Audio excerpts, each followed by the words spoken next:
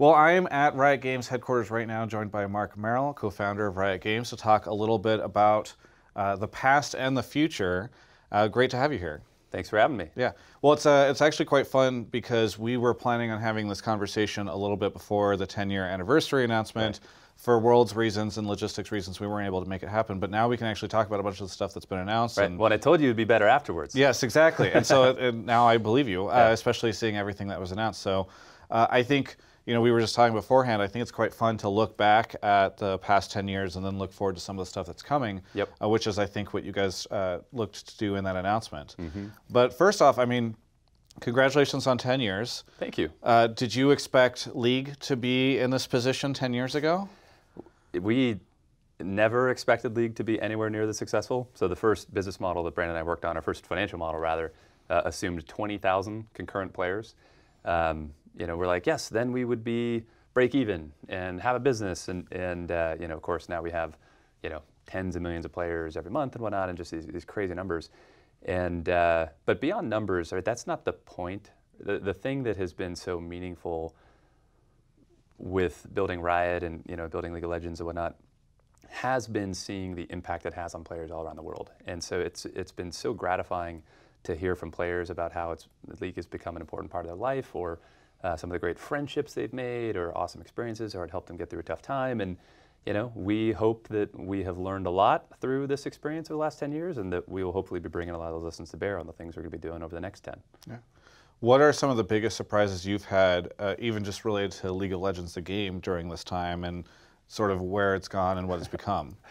I think one of the biggest surprises was that that League worked. You know, like, I think we had a lot of fear and doubt that there would be a lot of players like us who wanted to play sort of, you know, deep competitive multiplayer games for such a long time and wanted to watch other people play them and whatnot. And so it's been, again, just sort of a special thing where we feel incredibly grateful to be able to contribute to esports, and you know, we love being part of the community. And so, you know, Brandon and I, like, our favorite thing to still do these days is to play games with each other and with our friends as like our favorite pastime and activity.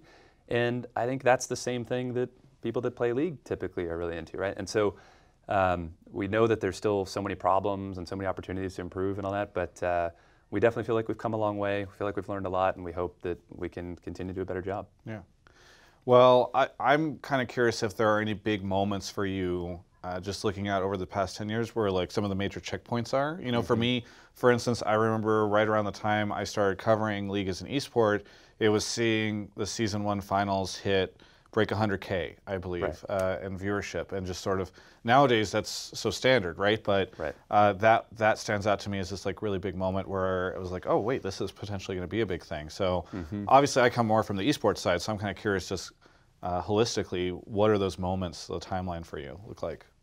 Yeah, so launching League of Legends at all was a big milestone for us, because we had crazy development challenges prior to launch where, again, it was, you know, we thought that there were many chances were times where we may not even get League out the door at all.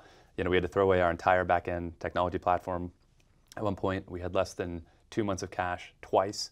You know, and so the journey as an entrepreneur is often one fraught with fear. You know, it's fraught with crazy challenges. People are oftentimes criticizing you and doubting, you know, not only your capabilities, but the, you know, vision you have and whatnot. And so we've experienced a lot of criticism over the years for, you know, some of which, of course, is very valid, for, you know, what we've tried to do with esports and with League and the business model initially. And so when League started to work, and, you know, players wanted to spend money in the game and they wanted to continue to play it, and then esports became a thing, you know, I definitely think that some of those milestones come on big moments where there's opportunities for us to reflect. You know, and so, like, as an example, when we launched the Season 1 and created the season construct in the first place, that was 2 weeks before StarCraft 2 was going to launch. And so we were scared to death of StarCraft 2, because it's the sequel to the best PC game in the history of the world, from the best game developer in the world, that was coming with a map editor that they were going to monetize with the arcade system, that was the successor to the map editor that birthed the genre that League of Legends was part of. So we were terrified of that, and so, but launching draft mode and ranked and sort of announcing what we were doing at Jönköping, Sweden, at that early part of season 1 and creating that construct was a really important milestone when then StarCraft 2 came out and like it didn't impact our numbers. We were like, oh my God.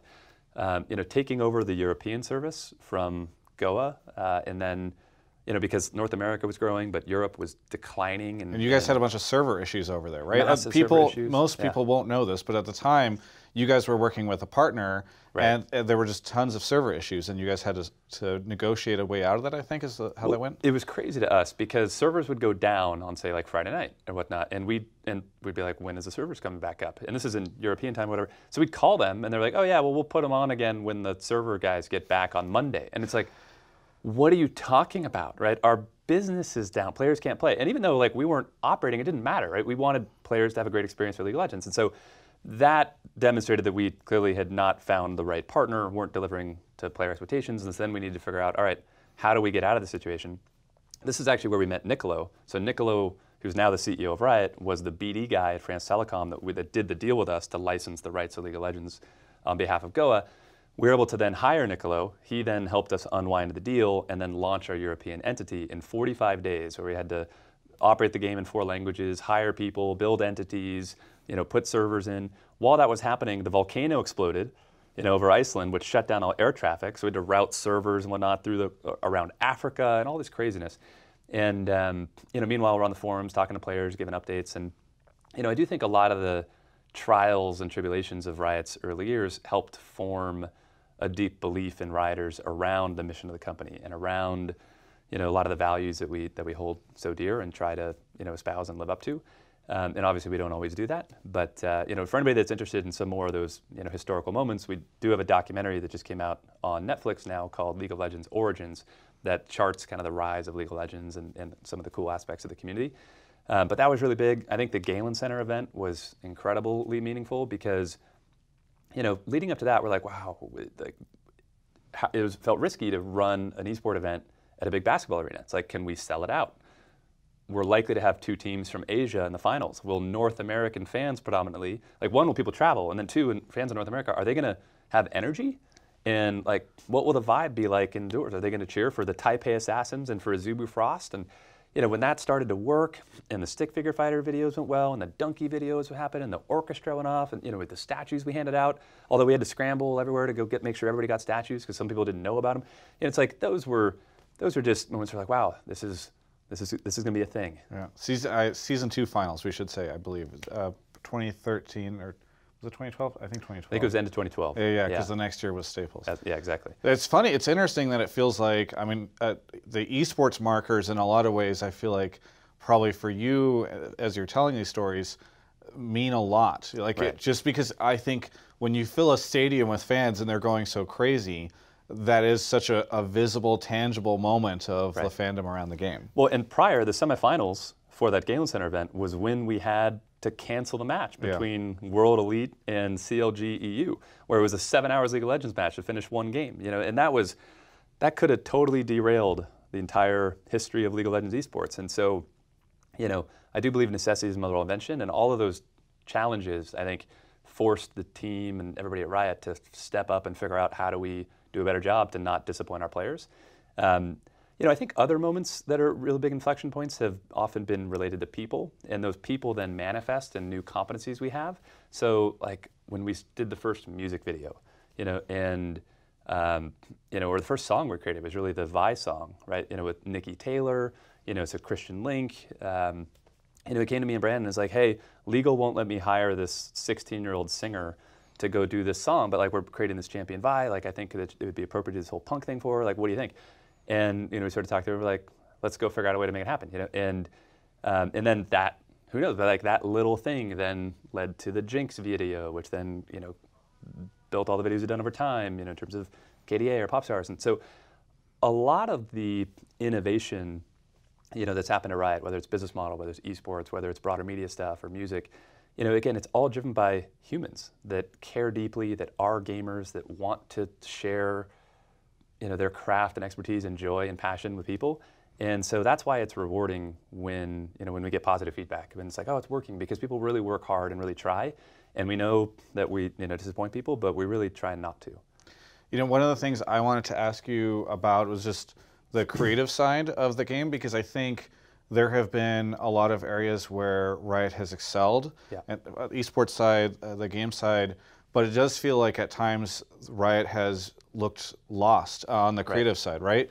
Everything from the Journal of Justice back in the day. It had its charm. Yes, it did. It did.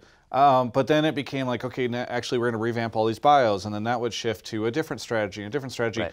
And so I think that was one of the things that really stood out to me when I was looking at the 10-year announcement and seeing that you guys were announcing Arcane. Right. Was, has Riot finally got their feet underneath them after, trying to figure out the creative direction for the company?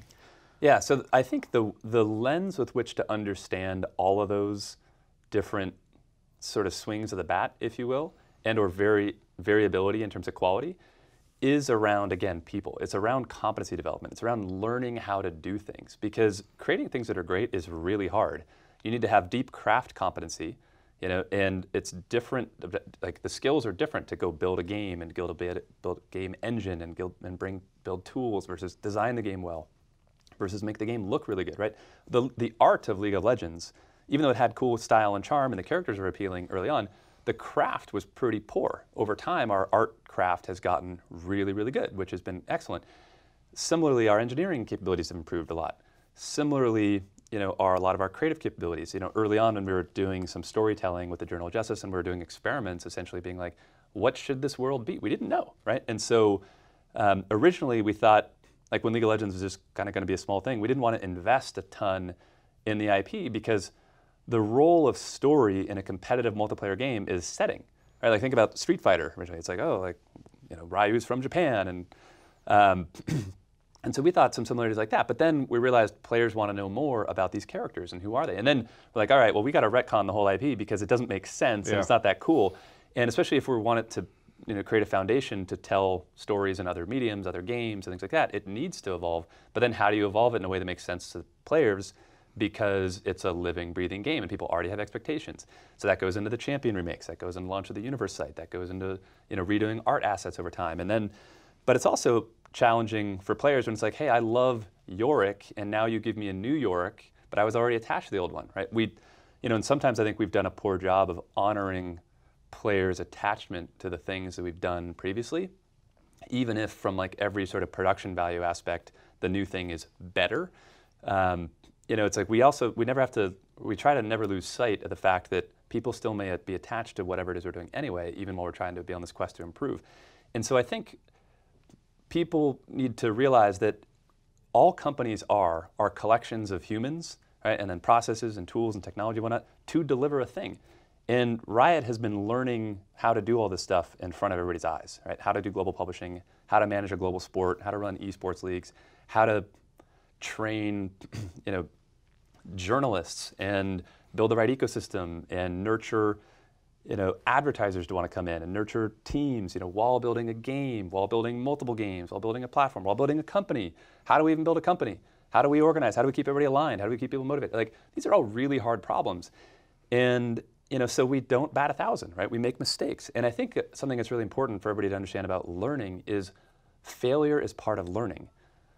You try something that you're not sure is going to work, or there's going to be risk. Sometimes you're going to get it wrong. And the important part of that is acknowledging your mistake, reflecting on it, being willing to understand why something didn't work out well, and then trying to go make it right. One of I'm glad you brought this up, because one of the things I want to talk to you about is just 2018. I look back on 2018 and I feel like that, to me at least, covering Riot and League, was like the toughest year for Riot. Like the big thing around Clash. I feel like LCS franchising took a while to get going, and then of course the public conversation that occurred around all the diversity and inclusion issues at Riot. Speaking specifically to that one, it was reported recently that there was going to be a $10 million settlement. I am curious from your perspective, how much progress do you think Riot has made in solving the issues that seem to be systemic within the company? So one, I think that ensuring that every individual has a great Riot experience, I think it's a never-ending quest. So we're never done. We're never out of the woods. We've always tried to be a great employer. We've always tried to build, an organization where people can come do their best work. And learning, and especially in the manner that we did, that many people felt that they didn't have the great Riot experience that we're trying to deliver was a really tough thing. So one of the things that I'm very proud of, though, is how the company responded, is how we've shared, I think Riot, to the point around failure being an important part of learning, right? I think this was a test of character, right? Which is, are we the type of company that's going to acknowledge our mistakes and share progress and figure out how do we go get to excellent and how do we do that? And let's involve external resources. Let's get every Rioter involved. Be like, everything's on the table. Do we like our values? Do we not? How should we work? Should we adjust? And then we shared a lot of that progress and a lot of the changes and a lot of the updates publicly because, that's who we need to be as a company. That's the company Rioters expect us to be. But yeah, from a personal standpoint, I think from a Riot standpoint, it was probably the hardest year we've gone through for lots of reasons. But again, I think that the quest of being a great company, being a great employer, doing great things for players, and being incredibly inclusive is something that we're always going to need to continue to work at. Hearing you say that you think that journey is unending, I think that's good to hear. But how do you feel this past year has gone in terms of building this path and making sure that the goal of making sure everyone feels comfortable here is accomplished? So I think we're making great progress, and we measure that and we benchmark ourselves relative to other companies. And from a lot of dimensions, we're doing incredibly well. And I think as it relates to you mentioned the settlement and things like that, like we're trying to own our mistakes, right, and even without getting into any of the details about about specifics, in a lot of ways it doesn't matter. It's just if we're not excellent, let's go be excellent and let's move forward and learn and improve and set new standards on a going forward basis and try to heal. I think again, if failure is a key part of learning, people learn from mistakes and from challenges, and people heal through redemption, right? And through we're trying to help everybody learn how to have high quality interactions. We're a creative organization. We need the best people in the world to operate in a psychologically safe environment where we have teams that can trust and can take risks and can do all these incredibly challenging things we're trying to do. And that's hard, and we have to and we grew fast. So we have to train thousands of people on how to do that and train managers and leaders all around the world on how to, a one-size-fits-all approach is not great for everybody, right? And, needing to customize and tailor based on people's different backgrounds and whatnot. And that's been something that, again, we've recognized we needed to really get better at. And so, and I hope over time we'll all look back at this whole saga as, a key inflection point that helped the company become closer to the aspirational company we always have wanted to be. And I just wanted to ask for clarification. When you say it doesn't matter, and you said in a sense it doesn't matter, what specifically were you referring to doesn't matter? What doesn't matter is, what I mean by that is the details or circumstances, right? Or sort of, without getting into legal cases or whatnot, facts matter, right? About what happened or not happened and things like that. Under a legal standard framework. But from a macro standpoint around, are we being the company we want to be? That's an easy answer, right? Which is assuredly no, right? And so from that lens, let's go learn how to be excellent, right? But without even getting bogged down into the details of specific, situations, because, right, that's why there's a court system, right? That's why there's mechanisms for people to have grievances and to get damages and the whole thing. And so again, what we're trying to do is own any issues that have happened, and also if people have never even come forward with certain things, right? It's just we're trying to say, no matter what has happened, let's try to heal, let's try to move forward, let's try to learn, let's try to, we know we're not going to solve or justify or make anything right that where somebody had a bad experience. But how do we move forward, right? And because I think that's the only thing you can do as an individual, as a team, as a company. And so that's what we've really been trying to do, is get better, is learn and improve and move forward. Gotcha. Well, to then not make the same mistakes in the past, right? And yeah. to help people be able to have, I think, the incredible Riot experience that many have had.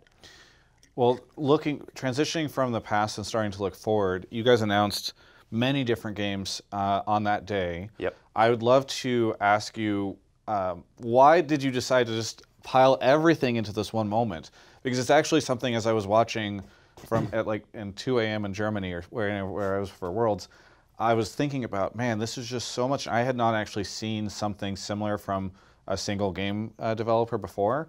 So what made you want to pack everything into that one moment? Yeah, so the thought process behind that was, we think a lot of people, I don't think, understand what Riot truly is, or who the company is, or how we make decisions or whatnot, and there's sort of a lot of misinformation or misperception, which is okay, right? Brand trails execution. Like, our view is we never wanted to come out and say we're cool, we're trying to do all these things. We wanted to do cool things for players and try to let our results speak for themselves. But one of the challenges when we're bringing out new games and new genres, there's many players that don't know anything about Riot or don't know anything about League, or they have a negative impression of League for whatever reason. But if we wanted players to understand that Riot is going to be committed to trying to deliver an incredible game in the genres that we're going into, and we're going to do it in a way that we sort of approached League of Legends in the past, meaning, for whatever that means to people, we thought that helping people understand more of all the things they've been working on would give people a more complete picture. And because there's a lot of similarities between the sort of approach and philosophy that have underlined the games we've chosen to go make. We're trying to make impossible player dreams come true in all these different areas, right? And we're going to be committed to that for a long time. And so in the MOBA context, right, that meant doing the business model the way we did, and the live updates that we did, and investing in esports the way we have, and adding lots of characters, and investing in the IP and all that, right? In a tactical shooter context, that's going to mean different things. Like, and in the video where we were announcing Project A, right, we referenced, competitive integrity. We referenced, servers with high tick rates. We, mentioned solving a lot of network issues, right? Not to mention, of course, the gameplay needs to be incredible, and the characters need to be awesome, and all that. So the products are differentiated, right? But they're just like League of Legends. We're not trying to build something for everybody, right? They're trying to be really good at solving meaningful problems for the audience that they're built to serve. And, that's what we're trying to do. And I think that's why we tried to celebrate the League 10 year, where we're doing all these things, because even if you don't like Legends of Runeterra, or you didn't want a card game from us, or whatever, maybe you're going to like Project A. Or even if you're not into that, maybe you're going to like Project L. Maybe you're in the fighting game community. Which is also why, we had Tom Cannon even announce that he was doing that at EVO, right? Because they're the founders of EVO, right? And so he thought it was incredibly important to be able to tell or give the news first to the fighting game community, because he owed it to them, right? And, Riot wants to be the type of company that is able to do that, right? We didn't make the tenure about mainstream press, or we're trying to talk directly to players. And, it's just, that's hard to do as the surface area increases, right? We operated in 19 languages. We operate all over the world. That's why we had to do all these global events, and we need to get every Rioter involved to try to say thank you to players. And so, those things they take a lot of coordination. They're difficult to pull off. But I think that type of event can only be pulled off by a company like Riot that's actually staffed full of people who love players and love games and want to say thank you. Hopefully we're going to deliver. And the good news is, I'm more confident in that because I've played the games and they're freaking awesome. If you're into that type of thing, right? And again, we're not going to please everybody with everything, but I think they're definitely going to find an audience. I think we're going to be proud of them, and that's what we're trying to do. Well, and that's I'm glad that you brought up the fact that you've played them, because that was sort of what we had heard as you guys stepped down from the day-to-day running of the business, you and Brandon, yeah. To actually work on these games. So how much have you both been involved in building these out? Well, so we built all the teams and worked with the teams to initially set the vision and whatnot. And then over time, typically as the games become more and more baked and they move more and more into production, we kind of know what you're making, then our involvement decreases because the team kind of knows what it's doing, right? And it's scaled and it's solved a lot of problems and all that. And then it's more sort of feedback and iterative stuff over time and more strategy. But one of the things that's been fascinating as the company's grown, I used to say that, hey, it's a marathon, not a sprint, so we have to pace ourselves. And I realized that that was an incorrect metaphor. It's more of a series of infinite consecutive sprints because we work hard and we've been trying, right? And every sprinter knows you can't sustain infinite sprints, right? Infinitely. You need to rest, you need recovery. And I think one of the things that Brandon and I are sort of, we can do a better job for the company when we hand over a lot of the day-to-day operations, to a team that has helped build the company, that is better at operating than we are in a lot of ways, and where we can go focus on some of the things that I think we're good at relating to helping people understand why we're here, right? And purpose and mission and culture and strategy and product, which is, because that's what we love to do. Speaking of the card game, you mentioned everything is going to find an audience. Legends of Runeterra, which I've played and I've enjoyed. Yeah. I do just wonder how you look at that market right now, because it does feel like with the advent of Hearthstone and then Magic, all these card games hit for a while, and it feels like as a genre, there's been speculation that genre is trending away. And I think even Elder Scrolls recently announced that maybe they were going to stop updating the game as much, or something to that effect. How confident are you that Runeterra can survive in a world where perhaps the card game genre is maybe not as popular as it once was? Yeah, so we take a lot of the traditional sort of industry metrics or sort of perspective with a big grain of salt. Not to say that there's anything inherently, that there's a massive flaw, but back in the late 2000s when League of Legends was launching, the whole meme in the industry was that PC gaming is dead, and it's all about consoles and whatever. And then it's all about social games, all about mobile games and whatnot. And fast forward, right, PC gaming is incredibly healthy, and League is bigger than it's ever been 10 years in. So I think that, like, to use another business metaphor, right? When you think about ride sharing and sort of Uber, when people would size the taxi market, they'd be like, okay, here's the rough taxi market size in all the different countries in the world, right, in all different cities, and therefore it's this, $30 billion industry, whatever it is. And then you're like, yeah, but what happens if you deliver such a great experience, many more people actually want to use it? And then all of a sudden, oh, well, the market has gone up 10x or whatnot. And so, not to say that we're going to 10x the card game market with Legends of Runeterra, but the point is that there's a lot of reasons as to why people may not have, found joy in card games, right? Or why the reach in a particular region hasn't been as penetrated as maybe it could be, right? Or why people have churned out over time. And a lot of those decisions, or what we perceive to be some of those reasons, are things that we've intentionally tried to build into Legends of Runeterra that we think are different. So, like, one of the again, I played 5,000 games of Hearthstone. I love the game. I played a ton of Magic, but it feels bad that to tunnel on one competitive deck that also costs you $80. They also can't do live balance or iterate on because if you spent a ton of time chasing, Dr. Boom, if the developer's nerfing to or iterating on the live balance to make the meta less stale, or to fix some of these issues, it's like, well, that's less easily able to do that when people have spent an awful lot of money, right? In Magic, that's why they solve it with sets, because it's $400 for a competitive deck. But then you're only tunneling again on one deck, whereas color pie variation, or class variation in the case of Hearthstone is one of the most interesting things, about card games. And so we want people to have lots of card access in. And then we also think that there's also opportunities to not just make the core method of playing the game just beat your head against the ranked grind ladder, right? So think Clash in League of Legends, right? I think there's going to be a lot of opportunity to evolve how people play games and sort of what the default mode is, and that can manifest in all of our games going forward. And so, anyway, we never anticipated that League of Legends we would have 100 million players around the world. So I think market sizing is, especially based on traditional metrics, is oftentimes leads people to make incorrect assumptions. Like when we were thinking about building our own office in Korea to launch League of Legends, and we're talking to all the publishers in Korea, so NCSoft or Nexon or whatnot, they'd be like, okay, so RTS is this size of the market, and MOBAs would probably be this subset of a percentage of the RTS market, and therefore you're maybe in a success case, you're going to have this percentage of the MOBA market, therefore we should pay you X, right? And it's like, okay, well, and now 10 years in, right, we're what, 50% market share in Korea and sustaining? It's absurd, so. Sometimes you can do things that totally defy reason and logic, and League of Legends has been able to do that. I don't think all of our games are going to have the same type of disruptive impact as League of Legends or on the same scale, but that's not even the goal.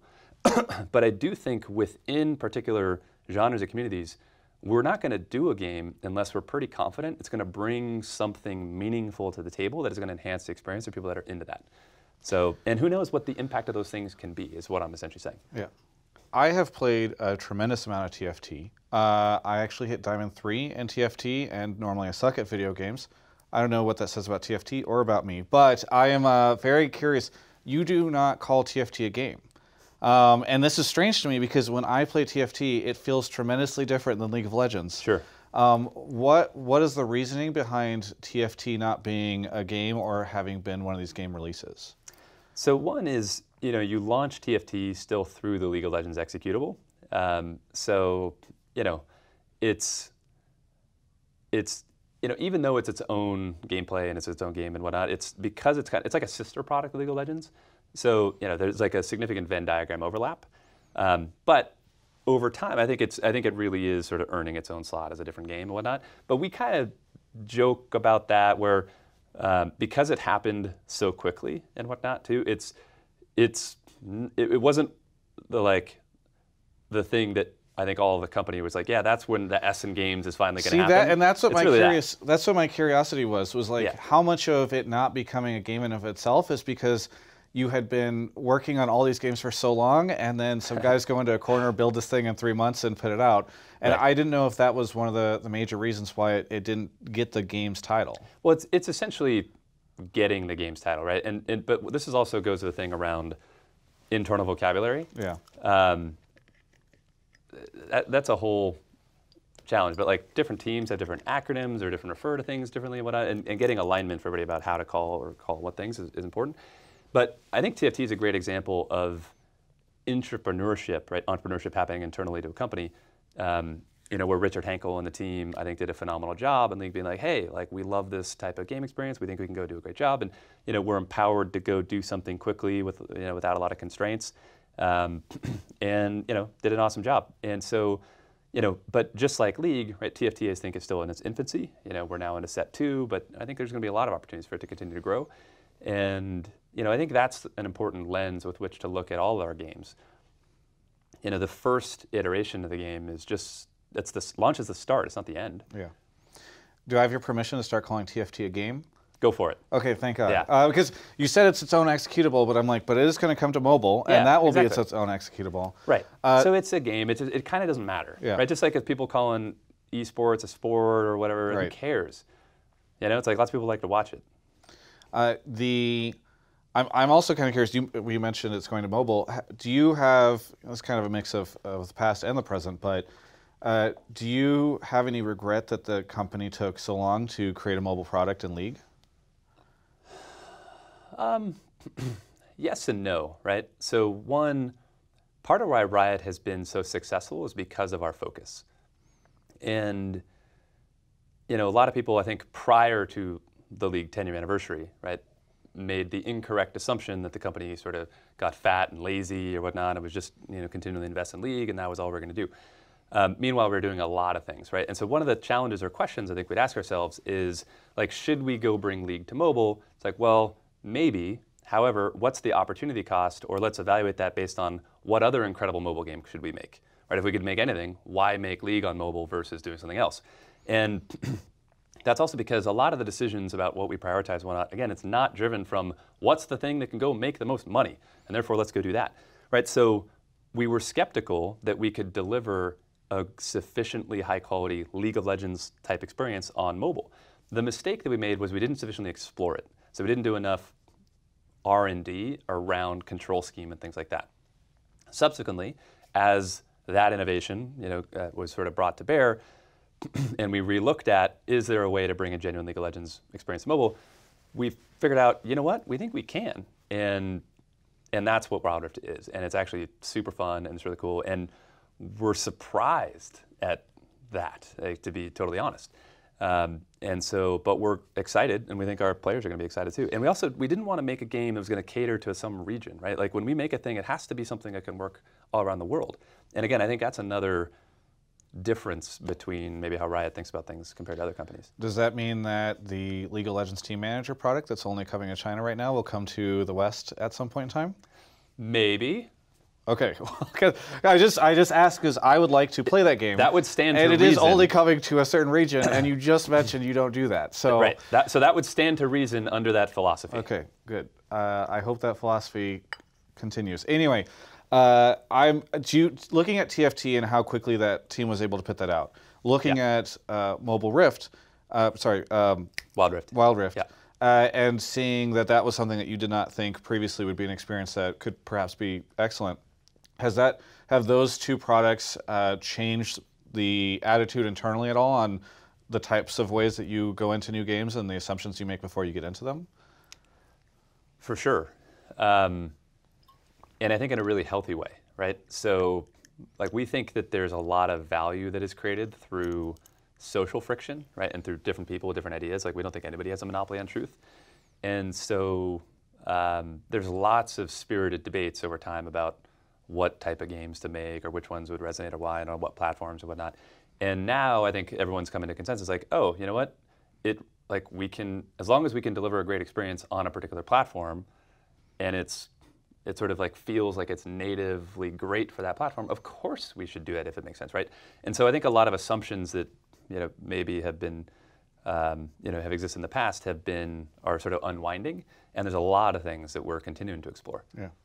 Well, I just finally want to ask you about Riot Forge, which got announced in this past week. Yep. As we record this, I'm about to go to the Game Awards and see for the first time what the first game is going to be that gets announced underneath That's this. why you're looking so sharp. Yes. That's what I said whenever he walked in the room. I said, this is not for you, this is for the Game Awards. I didn't want you to think I dressed up for you. It's very important. Now I feel slighted. Yes, great. That's what I was going for. But Riot Forge, what was the idea behind this? Because in the past, I feel like Riot has been, especially because the early days with partners you chose, nervous to partner up with companies in general. Right. For a long time, it was like, well, we could partner, or we'll just build a giant merchandise company within ours, or we could partner, or we'll build a giant network infrastructure. So what has made you feel comfortable now going and working with other game devs?